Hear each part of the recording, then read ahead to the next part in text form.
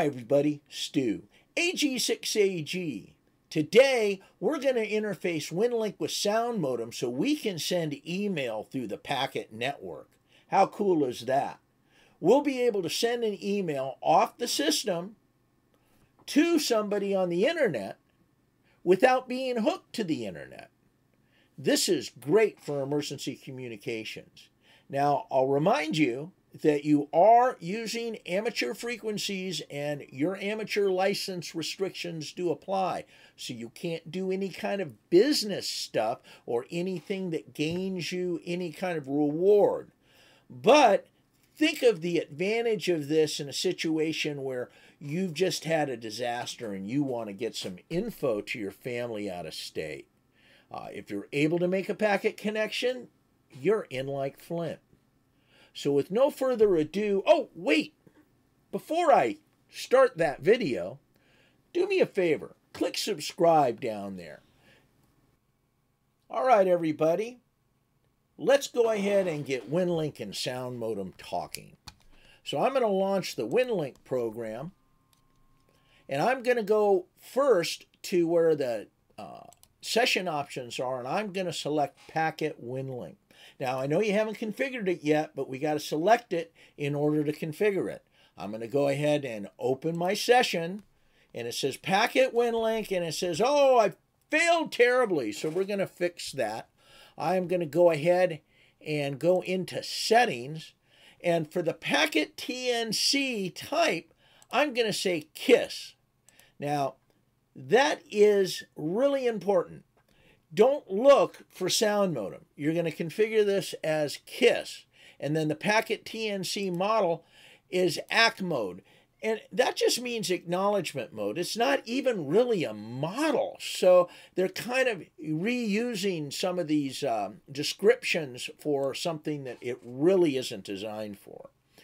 Under our serial port setting, we're not going to select a serial port. We're just going to select TCP.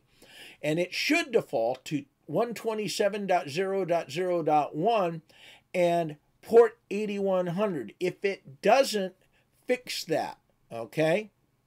Now, also, if I look over here, right, I'm looking at all the settings. The defaults are fine. And I just want to make sure that Enable iPole is set. The last thing I'm going to do, and you don't have to do this last thing, but I do it because it just makes it easier. I don't have to think ahead. I'm going to select Browse. I'm going to go to my local C drive, and I installed Sound Modem where? In the Sound Modem directory I created in the other video. And I'm just going to select the Sound Modem executable, and I'm going to say automatically launch Packet Sound Modem when I launch this protocol. I'm going to click Update, and boom, look, my Sound Modem came up. Now, there's a couple things I got to do. First off, I got to make sure that I have the latest list of channels for Packet. So I'm going to do Update Table via Internet, and it's going to update this table. I've got one that is basically 9 miles away from me. I will double click it and it will go right in here. Now, if I needed to go through a digipeater or something like that, I could select it over here and add digipeaters. I'm close enough. I think I can go direct with this guy. And also, you know what? I can even do scripts, which is cool. I can write a script basically to connect. Right, so there's more about that on the WinLink manual. I encourage you to check it out. It's kind of beyond the scope of this video. But let's switch this back to direct.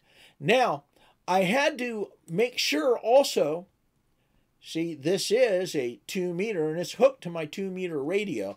So I have to go ahead though, and I've got to change my frequency on my 2 meter radio to that frequency, which is 145.050, which I've got right here.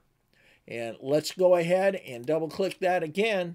And of course, I want to make sure that I'm running enough power to reach them and I don't have like my squelch too high. And just want to get everything configured and set up on the radio before we start. And I'm set to go with that. But you know what? I want to send an email. So let me go ahead and I'm going to select create an email over here. And I'm going to send it to the internet. So let's send it to my internet address, which is stu@ag6ag.org. And we'll just say test message. And thanks for the test, Stu. And this is going to be a WinLink message. I'm going to post it to my outbox so I have something to send. Now let's go back to our packet WinLink. And again, here's Sound Modem. And I'm going to go ahead and start the session. Keep your fingers crossed. Let's see what happens. Oop, it's connected. That's a good indication there. Oh, they're communicating. I'm telling it I've got an email to send. There, I just sent it.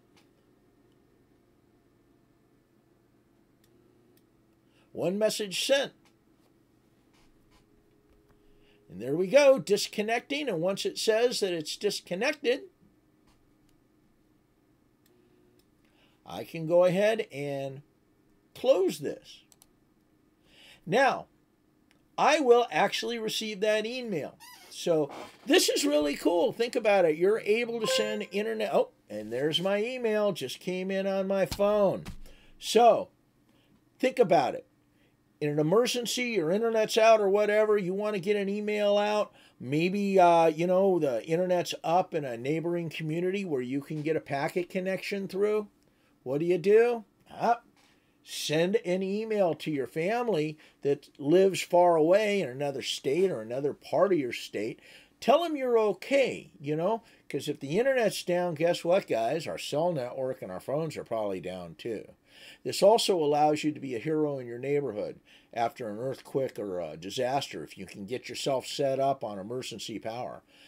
And plus, there's protocols to connect to your radio on HF.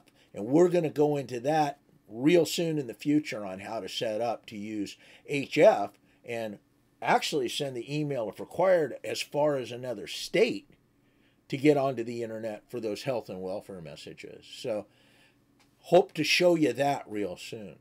Anyway, with that, thanks so much. This is Stu, AG6AG. Hey, was that cool or what?